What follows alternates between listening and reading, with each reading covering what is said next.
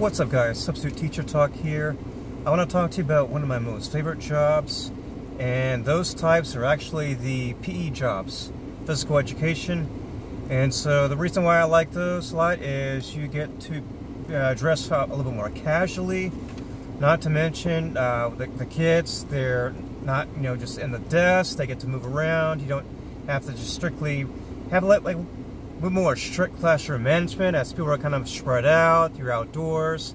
Don't really have to worry about the volume of the class, things such as that. I'm going to go over a couple of things here, kind of give you some guidance. If you show up to a class and you don't have any sub-plans, which has happened to me before at a school where there was a vacancy at an elementary school, as well as if you have some kind of flexibility, the teacher says, so yeah, just take them out there, feel free to do what you want. A lot of times, if I'm there and I'm a classroom teacher and we have a block of time, like 30-35 minutes, it's good to have something in mind to do for the kids than just show up there and kind of ask the good student or somebody who looks like an athletic kid, oh yeah, what do you guys usually do? So just to give you guys some ideas or kind of what to expect, what would be a good ideas.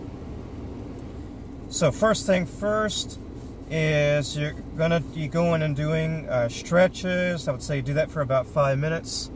A lot of different basic stretches. You could go to a different YouTube video, watch what popular stretches to go and do. The basics are, tricep stretch behind the head, shoulder stretch in front, touch your toes, V stretch sitting down, things such as that. Jogging in place. Oh, and then one more thing too while I'm thinking about that is make sure that you have a whistle. That way you can kind of indicate when things should be done and when they should be stopped, things such as that. So 5 minutes or so roughly for that. Then do some kind of a warm-up where kind of just get them blood flowing, have them jogging around the whole PE area. And my kind of tip for this is to don't have them do a certain number of laps, but have it based on time. So I would say do like 7 to 10 minutes of jogging the whole time. Or you could do like a jog walk where they start off walking for a minute. You could time it. Make sure to watch too. Time it like walking for a minute. You blow the whistle with watching your watch. They're running for 1 minute, and you blow the whistle again, and then they start walking. So a cycle such as that. Then what I call this is fundamentals. So here you could go and do drills, soccer drills. Think of some kind of unit to focus on. You could do football. You can just start doing basic passes. And then basic throwing it around.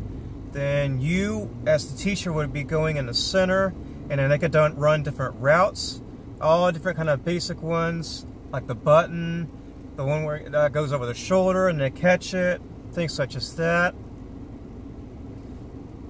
If you're doing soccer, it would be the student would just be dribbling to himself to a cone and back. So set up cones, have maybe like a couple of different lines, maybe like 5 to 8 different lines depending on the class size, and they have them lined up at a cone. Then they go up to 30, 40, 50 yards, dribble up and back.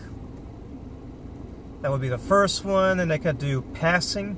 So the line next to them, they're just passing back and forth, and then progressing up the field and come back. Then it would be the person in the line who was behind them would go in front of them and turn and face them. And then the person who has the ball in the front of the line, they're trying to advance down the field.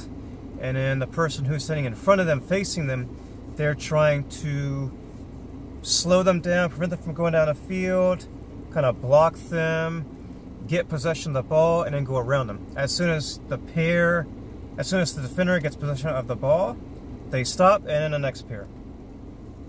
Then the same thing really with if you want to focus on a basketball unit.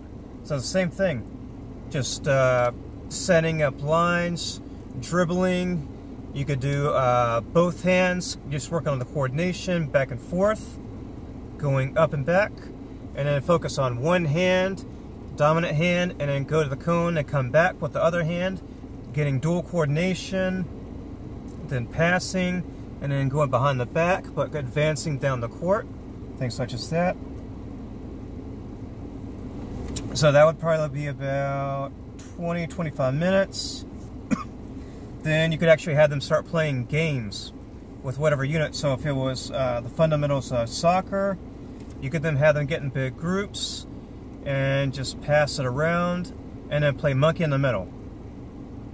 Or if you have the nets, you could actually play actual games. Break them up into teams. For the game, you could also play other possibilities. Kickball, there's kickball basketball. Basketball game. If you have the flags, you do flag football.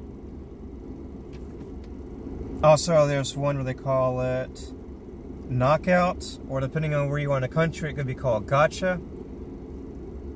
You can play dodgeball. I've taught even kindergartners dodgeball, and they loved it. They had a lot of fun. They never played it before in their life. I taught it to them, and I was surprised. They actually got it, and they abide by the rules, and they got out. It was a lot of fun. And then really, I'll say something else too. The only difference between if you're doing a PE class with elementary as opposed to middle school or high school is with middle and high school, you're going to have to worry about what they call roll call numbers. So the kids go out there after they're dressed. Oh, and then dressing, they dress out. So the kids go out there after they're dressed, and then they go on their roll call numbers. You're separated by coach and the class, and then you do attendance with the roll cards, roll call numbers, and then the attendance for the class. That's pretty much it, really, for PE and PE classes. If you... Oh, actually, I had a couple other notes here. Glad I looked on the back side of this page. For elementary, you could, if it's like kindergarten or first grade, you could set up what I call fitness stations, where if you don't want to focus on doing a game, you could do these fitness stations, and then every like 4 to 5 minutes you blow the whistle and then just rotate to a different station. So you just spread out all the equipment. You could have jump roping at one, dribbling and passing a soccer ball at one area. You could have them do sit-ups and push-ups with a partner at one. You could do frisbee passing and then football throwing. So let's see this. So 1, 2, 3, 4, 5. Or another one, you could even have them just do walking around a big track area. 1, 2, 3, 4, 5. 5. So every 5 or 6 minutes, have them switch. That's 30 minutes right there. And then even they could do it the same station twice again if it happens to be that way. Doesn't really matter. Okay. So if you have any questions, post them down below and I'll try to answer them. Good luck out there. Thanks for watching.